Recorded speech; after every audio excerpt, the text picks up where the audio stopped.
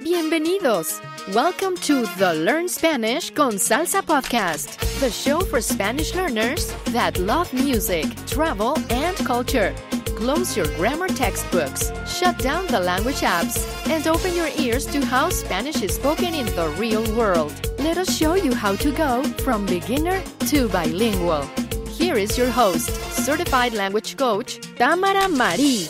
Hola y bienvenidos al episodio 19. Welcome to episode 19 of the Learn Spanish con Salsa podcast. Last week we talked about a full cultural immersion experience with Latin music, dance, travel, and more with the director of Aventura Dance Cruise. Now this week we're continuing our theme of cultural immersion in our conversation with Carlos Cinta. Now I caught up with Carlos at the Baltimore Salsa Bachata Congress, and he is a dance instructor, DJ, and music editor. He's most known in the dance community for his expertise in musicality, especially when it comes to bachata music from the Dominican Republic and staying true to the genre's roots. He is definitely not known for biting his tongue, and he does not shy away from controversy in this conversation. We talk about everything from how he became so passionate about bachata to cultural appropriation. Now, he also shows who is his favorite bachata artist, and he talks about a unique opportunity if you want to learn more about the Dominican Republic and become completely immersed in the culture, meet the people, and learn more about the music. I hope you enjoyed this conversation with Carlos Cinta. Vamos a empezar.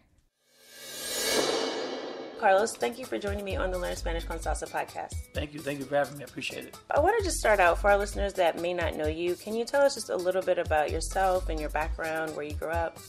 All right. Well, Carlos Cinta. I'm from Chicago. I focus more when I teach bachata. I'm teaching more about the musicality, about movement. Teaching people how to move their bodies and be more playful when they're dancing, to try to get away from counting music and understanding what's happening more, so they can feel the music when they're dancing. So that's more my specialty, my bread and butter. And for just to clear up a misconception, because I know some people that do know you, they think that you are Dominican, but what is your background actually? Yeah, so my mother is Mexican and my dad is from Ghana. And it's funny, even though I tell people that I'm not Dominican, they just refuse to believe me. Like, no, I'm telling you I'm not Dominican. No, yes, you are. Okay, well, yeah. All right. You get to be, you're an honorary Dominican. I'm honorary Dominican and Puerto Rican, Caribbean, yeah. Okay. But yeah, no, it's like I'm not Dominican. So, since you're from Chicago, and you said so you're Mexican and your dad is from Ghana, so how did you become so involved with bachata music and Dominican culture? In 2009, when I was living in San Diego, because San Diego's a big military town, so there's a lot of Caribbean people there, stationed there for the military, and just hanging out at the Dominican club a lot, and we would always, and on Saturday night, and then Sundays, we would all go to the park and play softball together. So just hanging around the people of the culture was a new experience. And then, seeing how they party to their music and the type of songs that they listen to, then it was just loud and screaming and talking and yelling and just having fun. And, that's kind of more, the culture that I like and I feel comfortable in. So it was just fun hanging around them. And then in 2010, I went to the Dominican Republic for the first time and really got to see the culture firsthand, and the way of life and how people were, and it was really nice, and it just I just fell in love with it. So what is it about the culture exactly that you connected with? And you said you had friends, you connected with the music, but when you went there, what was different about that really made you connect more with the culture of the Dominican Republic? They're really warm people, very welcoming, very inviting. The culture, again, is a lot about music, live music, party, fiestas, a lot of food is involved. Mm-hmm. And then there's sports, there's baseball. I'm a baseball fan, so I grew up playing it. And food, music, and sports for me those are my three go-tos, and that's what they do a lot on the island. The food is also very fresh, and you got the beach if you like the beach. So yeah, it's a really cool place. I like it. So what's one of the biggest misconceptions you think people have about the Dominican Republic? So for people who haven't been there, and they might just kind of know from what they hear in the media or from what people say. So what do you think is like one of those misconceptions out there about the people that live there that you would want to clear up? Like it is a third world country, that's true, but there's so many beautiful places, waterfalls, there's so much beautiful nature out there. Again, it's just you go there and you experience different things, people, coming from, concrete jungles and cities and cars and Ubers and this and that. And then you go over there and, you're walking, you're on the buses, but, they call them little Wawas. So you're not on like a big Greyhound bus. You're on, it looks like a little, like the Scooby-Doo, the Scooby-Mobile or whatever, They have buses too, but, right. A lot of them, you're on the little Scooby-Doo mobile, or you're on the little, they call them motoconchos, you're on the little, looks like a little dirt bike kind of, right. And that's their taxis and how they get around, and it's like, or you're on horseback, so I'm not going to lie, me getting on a horse was very awkward, and everybody's just laughing at me, and I was like, look, I don't know how to get on a horse.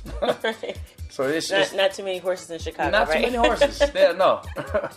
So yeah, it was just different, but again, there's a lot of cool experiences, and what I like is that you learn to appreciate what you do have when you come back to a first world country. Mm-hmm. For example, electricity. For example, right. Hot water. You're able to drink the water from the sink over here. Where you can't do that over there, or it's discouraged. So, internet, the Wi-Fi. Again, first world problems. Right. But over there, you really. It's kind of one of those, the internet's not going to work today. You put the phone down and instead of looking down, you see what's in front of you. And it's like, wow, there's all this beautiful nature and life in front of you. And you pay attention to that and it's like, man, this isn't bad. This isn't bad. Right, and I know for me too, I know when I visited Dominican Republic, I noticed, like you mentioned, people are just warm. And even despite all that, like everyone's still in a good mood and having a good time. Not that there's not challenges, but like you said, it's like, okay, well, the Wi-Fi's down, let's go party. Like it's not going to stop, people from enjoying themselves and having a good time. Right. Yeah, over here, the Wi-Fi's down. It's like, oh, come on. What am I going to do now? Go outside? Right. Oh, go outside? No, it's too hot. It's too cold. It's too this. It's too that. Right. Again, first world problem. So switching gears a little bit, I want to talk specifically about bachata. So for those who may not be familiar with, maybe they, are more familiar with like salsa. Maybe they know about like Mark Anthony and those type of artists. Could you talk a little bit about what is bachata music and what actually, makes bachata what it is? I think bachata is more, it's a lifestyle. It's a culture. It's, again, now this is just my opinion. But, from what I've seen in my experiences, going over there, it's, it's struggle. But at the same time, it's, it's heartache. But it's happiness. It's joy. It's peace. You get all of the emotions. Sometimes you see, at the discos, grown men crying, but from songs remind them of a certain woman that left them, or something like that. So and then at the same time, the next song you can see everybody partying, hey, just having a good time. So it's a roller coaster of emotions, but it's more than just step, tap. It's a lifestyle, and it is life. They live and breathe it. And again, not to be clear, not all Dominicans, like bachata. It still, has some reservations, but and it's also, from what I've been told, more of a capital type thing. What meaning in Santo Domingo is more, or further south on the island. But I'm sure it's everywhere. I haven't been everywhere all over the island, but it's just it's a way of life, and not a way to make money or to travel the world. It's life. Could you tell us a little bit about sort of where bachata came from? So you mentioned the experience of being in DR and going to parties where you see people where one song is very joyous or one song might be very sad. But then when you sort of hear bachata, as it's become this worldwide phenomenon and you hear it all over the world. I know I had an exchange student from Spain a few years ago, and she actually told me that she listened to Romeo Santos, and I was shocked. I was like, wow, this little island in the Caribbean has created this culture that's gone around the entire world. But what is sort of the difference between what people may have been introduced to in more like modern bachata or bachata as it's become more popular versus sort of the origins and the roots of the music and the feeling behind it when it first started? I think the sound is different. it depends on where you're at and where you party. Will depend on kind of what sound you hear or what sound they force feed you. Mm-hmm. But in the industry that I work in, a lot of music that is played for the people, for the masses, is more music engineered by DJs and music that is engineered by, producers, not necessarily bachata artists. So that sound is basically completely stripped down of all the original elements of the bachata instruments, which we would have, the bongo, the huira, the bass guitar, the second guitar, the lead guitar. A lot of those instruments are stripped down to make the sound more pleasing to somebody that's not familiar with the culture, somebody that's never been there, or somebody that's just not Caribbean at all. Again, to appeal to the masses. And, again, it's business, so it is what it is. But I find that in doing so, you're appropriating the Dominican culture and you're stripping all of its history and all of its roots, but still giving it the same title and the same label, which is where I think the problem is. Like, if I always say the product isn't the problem, it's the labeling of the product.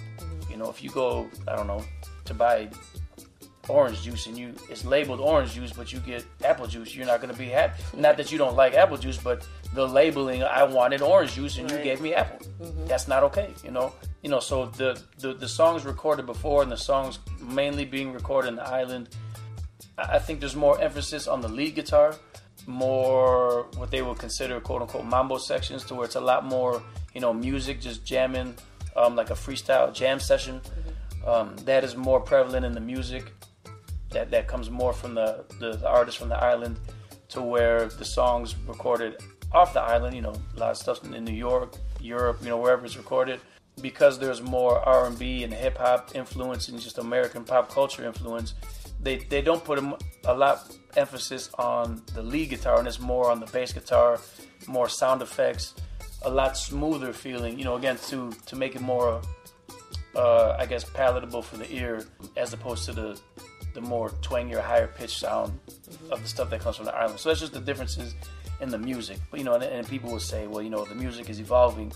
It's, the music's changing. I say, well, technically true, but the way that they mean it is incorrect, because the music isn't changing. Again, DJs and producers are changing the music. And that is something that is completely different. And I don't feel that that's fair to, the Dominican culture, because you're stripping away all the instruments and all the feeling and still giving it the same title. Right. And, I was going to ask you about this, too, because I know I've heard it mentioned a few times when I've been out dancing even, where people will say, oh, that's like Dominican bachata or like traditional bachata. Like there's all these other labels, like there's all these subgenres people have created for the music. And there's some people who I know who have told me, oh, I don't want to dance to that like traditional or that Dominican stuff because it's like, it's all this footwork and I can't do all of that. So you talk about that. Is there a divide in the dance community over that? There is a very huge divide in the dance community. For business purposes, I feel. What is sold, and I put sold in air quotes, what is sold to a lot of people is that, again, that quote-unquote Dominican bachata is footwork. It's all footwork, shines. And it's just unfortunate because, and then the two main stereotypes is, the music is super fast. And the footwork syncopations are, really tricky and really fast. And in the parties, again, a lot of DJs will, play a quote-unquote, Dominican song. So they think I have to put a song, 160 BPM or faster. And so if you got the fastest song on the planet plus the most complicated syncopated footwork sequence on the planet, and you try to do them together, it's not going to work. So people get discouraged, and then they leave, and, I'm just going to, that stuff's stupid, I don't like that. And then they just build this wall. But it's just that it hasn't been introduced to people properly. Again, they're sold that it's, all this flash and tricks, but it's not. It's about movement. It's about playfulness, enjoying the music. There are slow songs. There are medium tempo songs. There's fast songs. But those, again, the slower ones are never played because there's this myth that, I have to play something fast. So it's just, if they would learn it properly, or if DJs would play the music properly, then I think that people would be more open to it. And I always tell people, go to just go to the regular Latin club or go to a Dominican club or whatever and just see you need to really understand it, you need to be around the people of the culture. Like, you need to be in the beep with the people. I don't know if it's, a family. I beat myself out. I appreciate your self-beeping. Yeah. But like, you need to be in it with the people to really understand what it is to them. And then be like, oh, okay. Appreciation comes with understanding. All right. So if you don't understand something, you're not going to appreciate it. If you don't understand what goes into making tamales, you just, whatever. But when you sit there and you make it, and there's a big pile of masa, and that stuff takes 7 hours, 8 hours, you're like, oh, never again. Like, I appreciate the hard work. There's, people don't understand American football. Oh, these just guys hitting each other. That sport's stupid. But, I play it and I coach it, so I understand all the strategy that goes into it. It's like, no, it's more than that. But now if you have just, the basic understanding, or somebody explains you the rules, and then you're like, oh, okay. Well, now I understand it. Now I appreciate it a little bit more. Not saying that you have to be 100% enthusiast, but just have a little bit of understanding of what it is to the people of the culture, and then you may appreciate it a little bit more.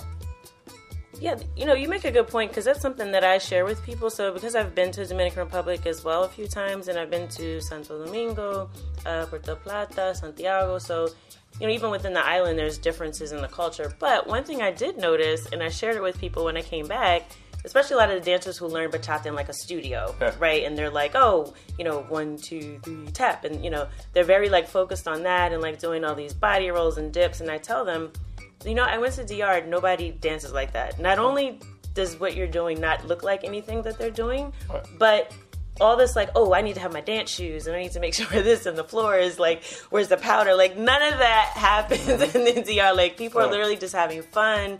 They're dancing in like whatever conditions. Like you mentioned, when you're trying to find Wi-Fi and electricity, you don't have time to like make sure you have suede bottoms on your shoes, right? So like, there is definitely that disconnect. And I think you're right. Until you actually experience that for yourself, it's really hard for someone to just tell you, right? Because it's like they're preaching at you, like, you need to, but you really have to have your own experience. I definitely agree with that. And even like you said, I think there's also a divide between not only just, within the dance community, but just the actual community of, like, for instance, there's like a Latin club where that's where people actually hang out. And then there's a dance studio where people teach Latin dance, which may or may not be connected with the community, to different degrees. So it is a different experience when you're going to like a social that's at a dance studio versus just actually going where people hang out. Right. Like, and I think if you, as a dancer, even just as a person, just learning about culture and not wanting to fall into that cultural appropriation trap. I think just going and learning about people, talking to people, hanging out with them, and then you really get to see what the music and culture really is. So I appreciate you bringing that up. Yeah. So I want to switch gears a little bit, get a little out of the controversy, and I want to talk about sort of your passion for bachata, right? Because you talked about how you connected with the people and sort of traveling as well and going there. But I want to know from the music standpoint, what are some of your favorite artists? Give me some of your favorites for people who are looking for something for their playlist. It all really depends on the mood of the situation, but yeah, you could think about it, right? Yeah, that's tough. So I've narrowed it down to I have two favorites, and when I say favorites, it's more like, there's one thing to have a good game, and then there's one thing to be like Jordan, where like every game is gonna be either really great or better than everybody else's good. Right. So. Like, pound for pound, for me, the GOAT / greatest of all time is Raulín Rodriguez. He's just, man. Because he's got so many albums, and each one of those albums, there are more than half of the songs on there are just good. That's sometimes people have albums, 2 songs are good. Right. The rest are like, Yeah. The majority of his albums, with all of his albums, the majority of the songs, like, oh my gosh, that's a banger. Ooh, another banger. Dang, listen to this one. It's just so many of them, and it's I think it's more the consistency. Right. Like, one album isn't trash and then another one is good. Like, the consistency of consistently putting out great hits for me. He's my favorite. I'm a big Luis Miguel de la Margue fan. I think he goes overlooked a lot. Seeing him live, he's my favorite one that I've seen live. I haven't seen everybody. I haven't seen Raulín live. But of the people that I've seen live, he's just his songs are, a lot of them are just danceable.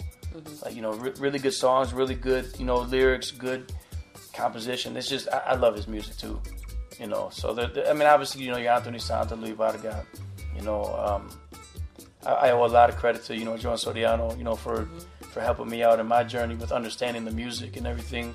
But yeah, for my go-to, I got to go with Ali. Got to.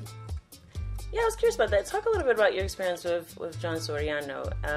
Because I know you've done some work with the school down there in terms of the musicality, and in some of the classes that you have available, some of the courses, you actually have them break down, and they're actually showing the instruments. So people that, you know, even if you're just hearing on the radio, you've never seen these instruments before. I think it's fascinating just being able to see the people who are playing the music and what those instruments look like, and watching how it all comes together. So talk a little bit about your experience with Soriano family. Yeah, so I'm a junkie when it comes to music. Like I like knowing all the details. You know, again, for me, it's just I like to nerd out with that type of stuff. So being in DR, you know, and then seeing the live concerts, I don't really like. I'm not the biggest fan of dancing as it is, which sounds odd because I teach dance. But that does sound odd. yeah, people still don't believe me. But I love music. Yeah. You know, and so especially like there's a live band, I will be like front row, just staring at all the musicians, just watching how they play, just because it just fascinates me. And then I'll try to like watch somebody play and like just specifically pick out that sound in the full song with everybody playing, you know. And then I'll just go down the line, you know, musician by musician.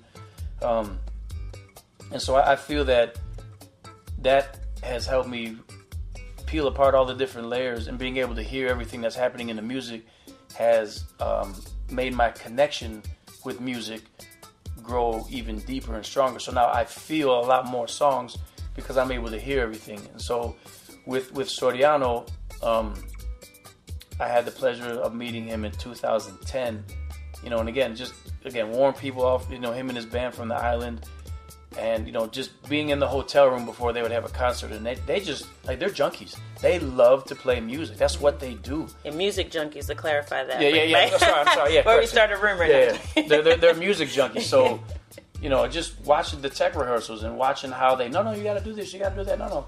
After I do this, then I want you to come in. You know, just how they put things together. I'm like, wow, it's great. And then, you know, like I said, we'll be in the hotel room. We're leaving in a half hour. Okay, cool. And they're just jamming and just playing their instruments. And I was like, wow, this is so fun to watch. But then, you know, when you're behind the scenes and you can really see it and you can really hear it, when they play live, you know, you're just able to hear everything so much cleaner because it's not one big pile of, you know, 5 instruments together. It's like 5 individual instruments playing, you know. And so we did some work together. We did a CD together, more of a teaching instructional type CD and DVD. It's called Bachata Breakdown. You can find that on iTunes. And there's a CD version of that. And again, it's more of timing CD, help people, again, we peel apart all the different instrumental layers one at a time to help you really identify, okay, this is what the instrument is, this is what it sounds like. And then, you know, now try to go identify that instrument in the song. And then we made the DVD version of that to where you could actually see the musicians playing it. They explain how they play the music. And then so that was, you know, really awesome for me to be, because now, again, I just have such a deeper understanding. It's a blessing and a curse because I can hear every little thing in the music. Right. And then it gets distracting when I try to dance because I'm like, oh, listen this part, listen this part, wait, listen. Oh, did you hear that? You know, so it's... But yeah, I'm definitely very fortunate to have met them and been able to work with them on the CD and the DVD. Yeah, and I even heard they gave you a shout out, I think, in one of their songs. I was listening to Por Qué Me Botó, and I'm like listening. I'm like, wait a minute, what do you say, Chicago? Yeah. I was like, oh, Carlos Cinta. So he's like, Para que lo goce, Carlos Cinta. Yeah. So you got a shout out. That's pretty cool. Yeah, I wasn't ready for that when he showed it to me. I wasn't ready. Wait, what? So, but no, and that's the one thing I really respect about him is that in a lot of his songs he gives a lot of shout out to, I mean, people all over the world, you know, that help him or his friends. You know, he's one of those guys that when he does a concert, he will be the last person to leave. He will take a picture with everybody, sign an autograph for everybody. I mean, he genuinely appreciates his fans, and so it's really awesome just to see him do that. So yeah, he just shouts out so many people. Like there's a guy, you know, like every time they visit a certain city, you know, he just invites all of them over to his house and cooks for them. Wow. You know, he's a chef. Okay. He gives them a shout out in the song, you know, because they just appreciate that, you know. So he's a really cool dude, man. Really, really good, humble guy.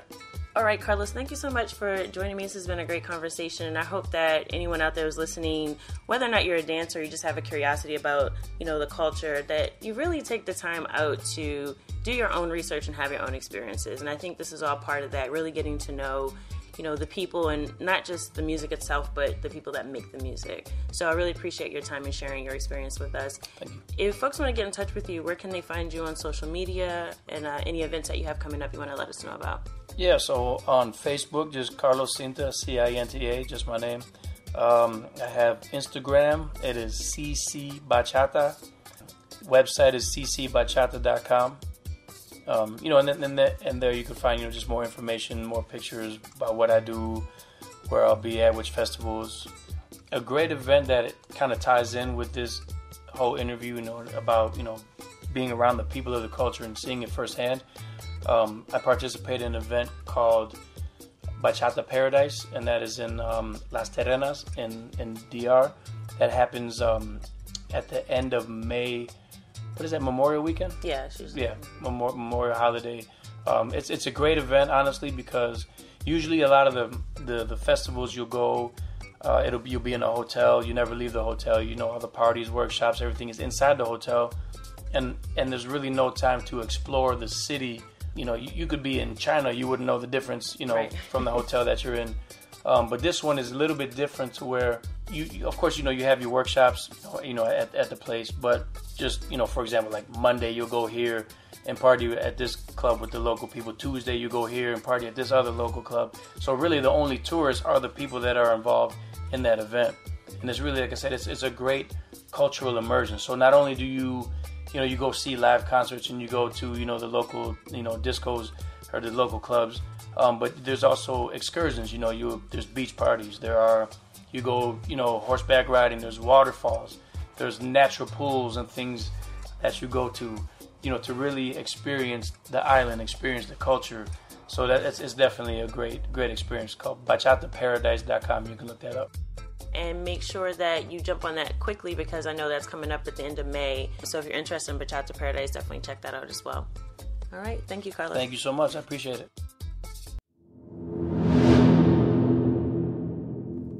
I hope you enjoyed that interview. And if you want to find out more about Bachata Paradise, go to our show notes page at learnspanishconsalsa.com/19. That's learnspanishconsalsa.com/19. And you'll get all the information about Bachata Paradise, which is happening from May 23rd to June 2nd, 2019. Now, if you're listening to this after May 23rd, 2019, and you missed the boat this year, not to worry, the event will be happening again in 2020. So if you're interested, go to the website that we have linked in the show notes and make sure you sign up for the list so you'll be notified about the next event. We also have links to the artists that Carlos mentioned in our conversation, so you can find their music if you'd like to hear some authentic bachata from the Dominican Republic. As always, let us know if you like this episode by leaving us a rating and review in iTunes. It really means a lot to us to know that you're listening, and I'd love to hear your feedback. So click the link in the episode description or on the show notes page. You can also follow us on Instagram at Learn Spanish con Salsa to give us any comments or suggestions for future episodes. That is it for this episode of Learn Spanish con Salsa. And as always, I hope something that you heard today will take you one step closer from being a Spanish beginner to fully bilingual. Hasta luego.